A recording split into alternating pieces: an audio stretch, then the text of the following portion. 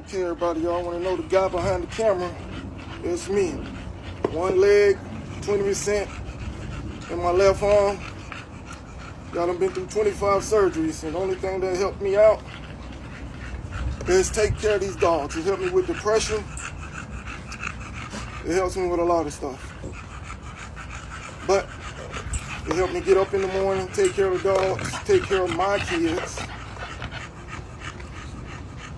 Because every morning I have to get up and take about, say, six or seven pills just to maintain my daily functions, then feed the dogs, sit down somewhere because I can't really be up all day.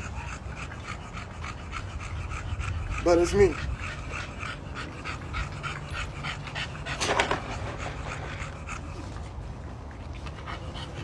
Come on.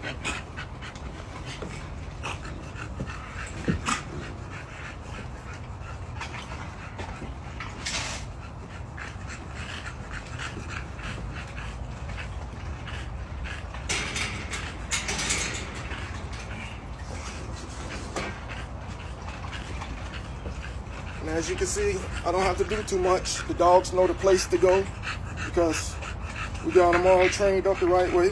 When food go in, they know which cage theirs, and that's all we have to do. Put the food in, call it a day.